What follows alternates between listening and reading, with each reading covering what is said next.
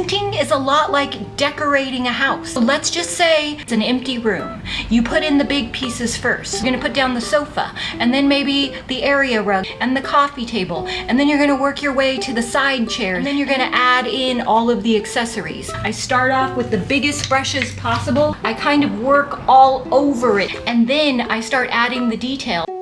Today I'm going to share how I took an image from Pinterest and created this landscape dresser.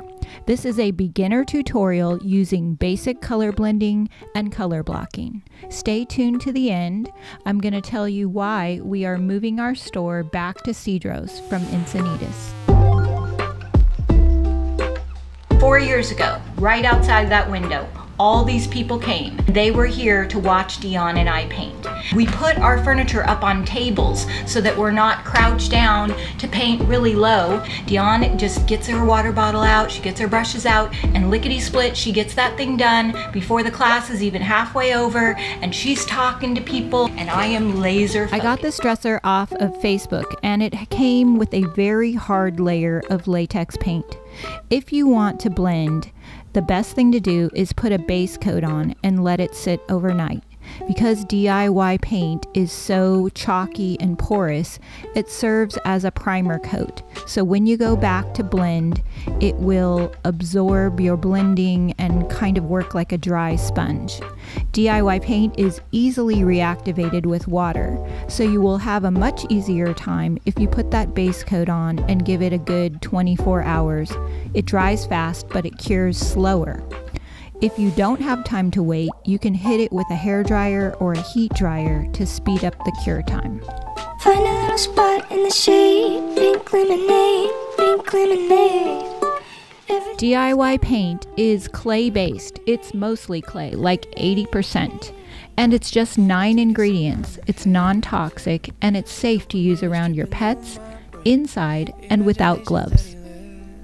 I was getting out the thick paint and I was smushing it on, and I was gonna do this whole textured situation, and then I was gonna blend over the top of it, and it is hot. It is September 9th, 2019. It is turning out really bad. Just in case you don't believe me, I've inserted a picture here. I've taught several workshops but struggled with blending. Stay tuned to find out why. Say you're blending two colors together. You want to have one brush for the one color, and then you want to have another brush for the other color, and then you have the neutral brush. I learned this from Kristana of Bella Renovar. You have the neutral brush that doesn't have any paint on it, and that becomes the brush that blends the two colors together to become friends. Mixing Kissing Booth and Hey Sailor to create a purple color for this landscape. Notice that my inspiration photo is much longer than the shape of my dresser. I did a few things wrong at the beginning, which I correct later in this video. Here I'm trying to get that main horizon line in first. Keep in mind that I put that layer of mint chip down and let it dry for 24 hours so that these coats of paint will not reactivate that mint chip. I'm using 3 brushes, one for each color and one as a neutral brush to blend the two together.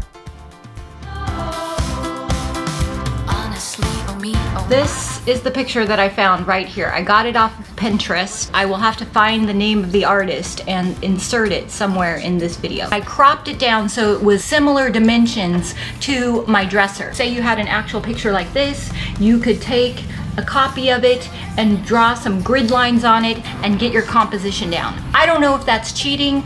I just need to do what I need to do so I can learn. This is a picture of Bobby and I on the beach. It's either Fiji or Mexico.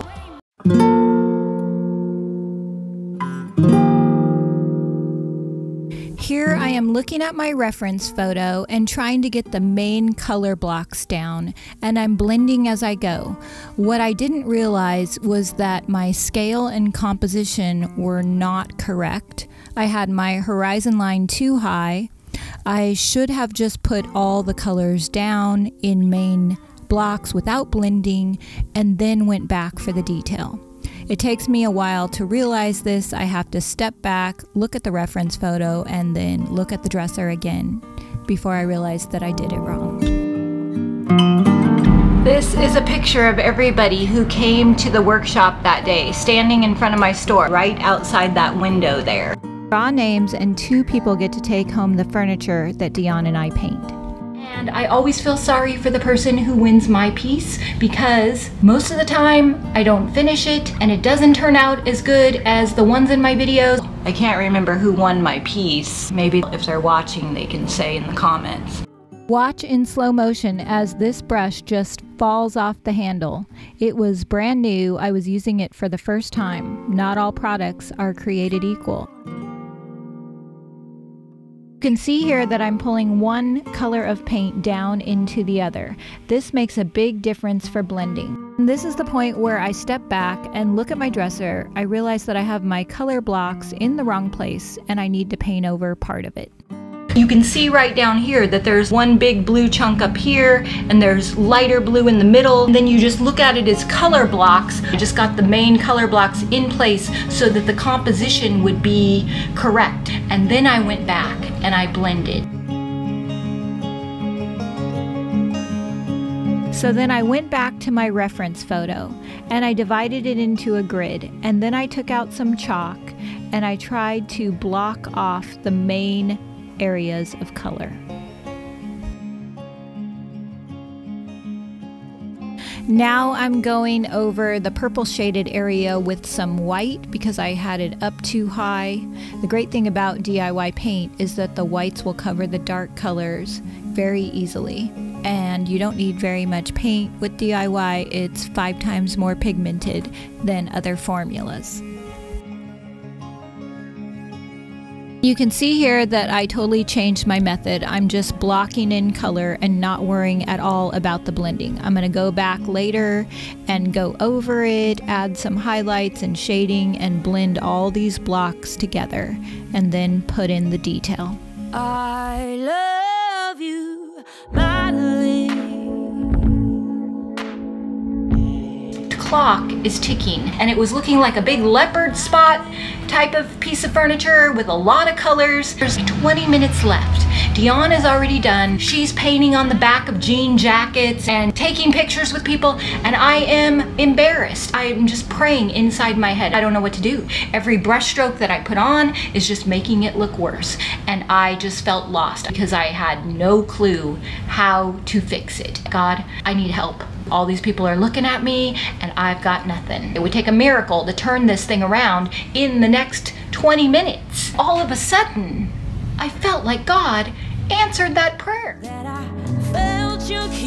Now that I have all my main color blocks in the right place, I'm going back to add some variety of hues and to blend all the colors together.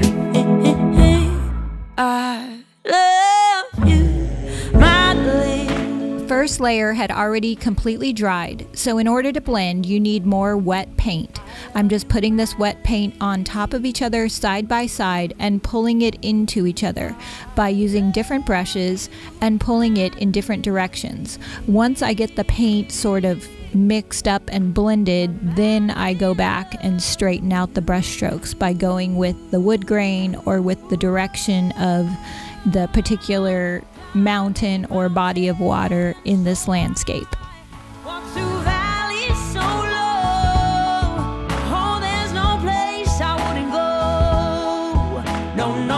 The table that my piece of furniture was sitting on broke. My piece crashed to the ground and it broke into at least 3 pieces. It had like long spindly legs and it was, I'll show you a picture of it, but it just broke into 3 pieces and everybody was like, oh no! And inside I was like, yes, I am out of this. The person who won my piece, I'll just give her like a gift certificate for the shop and she can buy paint and I am free, and thank you, God. Now I'm putting in some of the details of the sunset and the sky. I like to move my brush in a swirling motion, and it takes very little paint because our paint is so highly saturated. In fact, if you get too much paint on your brush, it will hinder your blending. You almost want a dry brushed effect in some of the areas.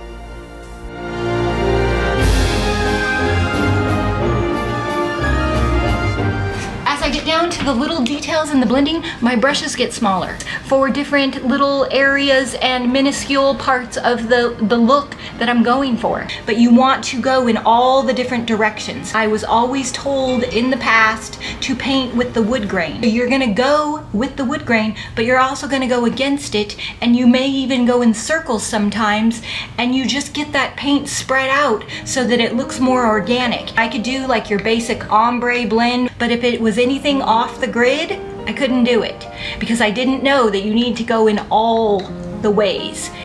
Pulling out the drawers and painting the inside edges so that the transitions will look smoother. Always static when I try to speak.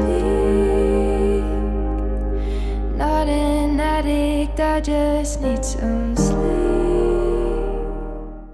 As I started to put these color blocks in, I wasn't sure if it was gonna work, and it didn't seem to come together until the very end.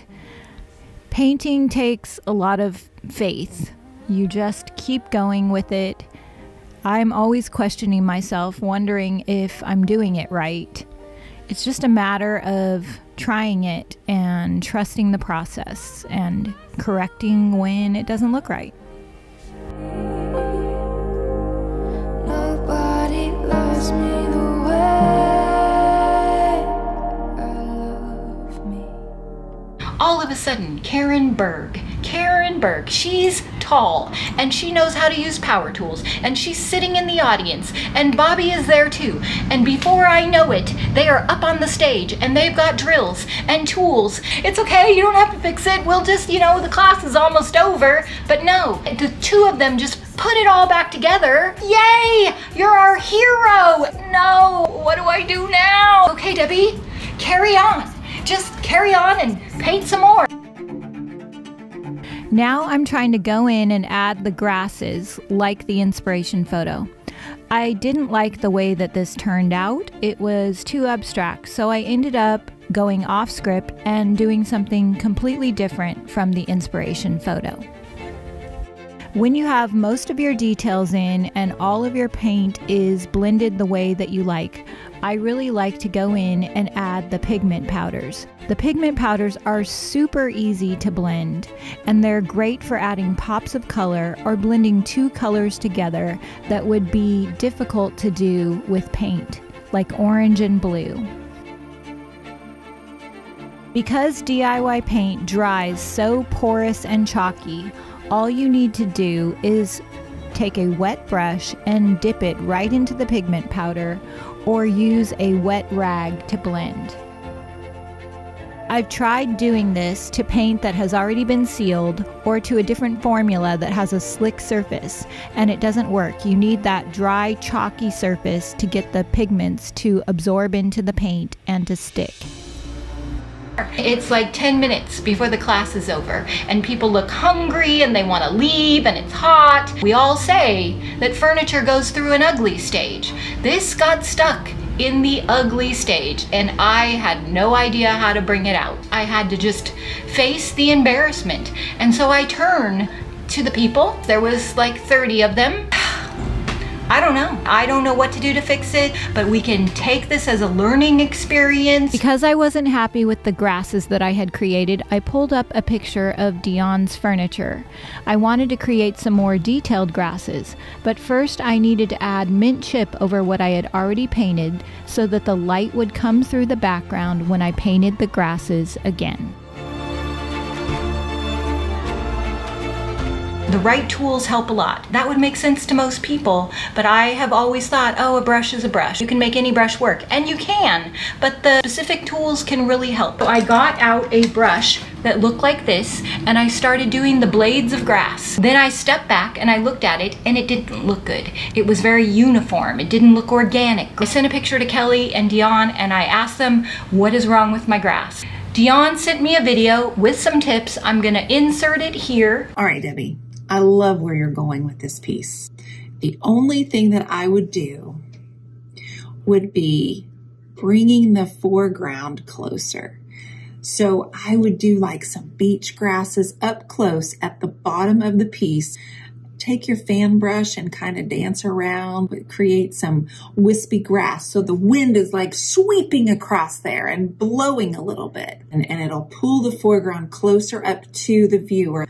And then it'll make your beach scene appear even more distant towards the horizon. Keep going, girl. You've got this, and you're using the best paint. This is the fan brush, and this is really good for making blades of grass. And Dion has a technique where she like pulls her brush and then kind of spins it around at the end, but it totally helped me make grass. This is from the turquoise iris. It's good, and it helped me take my grass to the next level. Problem was my fan brush was at Encinitas, and I didn't want to stop painting and go over there. So I'm using some smaller artist brushes. I'm using some different colors. I'm trying to sweep that brush across the surface like Dion said. It's looking a little bit better, but it still isn't quite right. So I just put it all on Dion to fix my piece of furniture, and I just looked at her with desperation. Please help me. And she comes over with her little brush and her water bottle, and in 5 minutes, maybe 10, she just blends it all together, softens all the transitions, makes it cohesively turn into this beautiful, soft, lovely, and she just whoop, whoop, whoop, whoop, whoop, and it was done. And I'm just looking at her in amazement. She's magic. She's got the magic fingers. So finally, I went and got my fan brush at Encinitas, and it really helped a lot. But I was still not happy with my mountains. So I texted my friend Kelly Weiler from Girl Upcycled, and she has some great tips. Debbie, that painting is absolutely beautiful.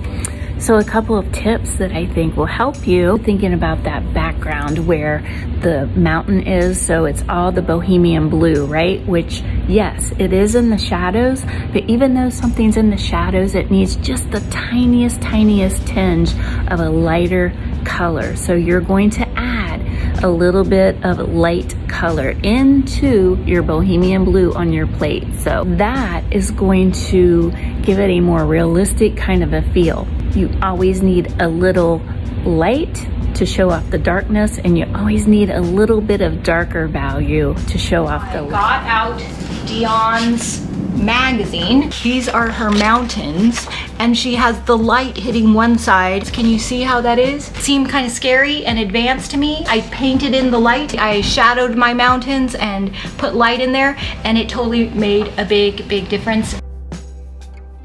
With the help of a reference photo from Dion's magazine and Kelly's awesome tips, I was able to add some highlights and shadows into the mountains, and it really made a big difference. I felt like I was almost done with this piece of furniture. Then I decided to take my yellow pigment and go in with a tiny brush to create some more contrast and the illusion of light coming up from behind the mountains. I really wanted to know, Dion, okay, can you please tell me what did I not do that you did so that the next time maybe I can do it? She was quiet for a few minutes and contemplative. All I can remember about it was I was using too much water. Maybe I was using too much paint and too much water. I don't remember. It was all very stressful. Bobby volunteered to sand down the rest of the dresser so I could create a special finish. It had caked on latex, and he spent 2 days sanding it down. What I'm doing here is called a ceruse finish. Basically, you take a wire brush, open up the wood grain, and then put watered down white paint, wipe it back, and show off the wood grain. Saw this technique on Kristana's channel. She goes into way more details, so I'm going to put a link to her video below. You get the white paint down into the wood grain, and then you wipe it back. Because DIY paint is so easily reactivated with water, this was a pretty simple process, and it made the rest of the dresser have a driftwood effect. Honestly, I didn't even try to blend again for probably a year. I don't want to relive that. And then another class comes around, and I would do anything except for blend. I've taught many classes with Dion and she has hundreds of tutorials, but it wasn't until recently that I feel like I finally learned how to blend. I really just needed to stop and take the time to pay attention. I'm finishing off this dresser by adding the wax. You can see that it intensifies the color. One thing to keep in mind is that because the paint and the pigments are easily reactivated, let it sit for 24 hours before you put on any top coat. This will prevent reactivating the paint and changing the look. If you are wanting to do your Christmas shopping early, we have marked down almost everything on our website and in our store because we have 40 days to get out of Encinitas and bring the shop over to here. I will tell you more details in the next video, so be sure to subscribe and letting you know you're not alone. I'm very excited about moving back to Solana Beach. We will be having a lot more classes and events, and I will have the time to make more videos, so stay tuned. Dion and I were standing right over there where those doors are. We have a lot of work to do to fix this place up. This is gonna be my filming studio and where we ship out all the things from the internet, and outside is another garden where we will teach classes and be open on the weekends. Filmed a really cute ending to this video, but my camera settings were wrong, so you can't hear what I'm saying. But keep watching because there's a surprise. Spread a little happiness, spread a little bit of happiness. And DIY paint in your area, or to sell it in your store, or to find links to all the people and products mentioned in this video, click the link below. So easy now to sing a sad song, to sing a sad song, yeah. Lying on the ground, never help no one. When you get knocked down, you know that you gotta get back up. Gotta get back up.